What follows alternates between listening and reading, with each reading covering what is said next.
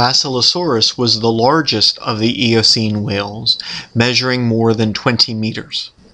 It possessed sharp teeth in its jaws and would have been the top predator in its day.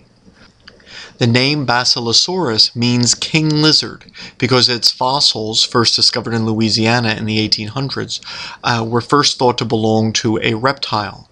Sir Richard Owen attempted to change the name to Zeuglodon, but was unsuccessful.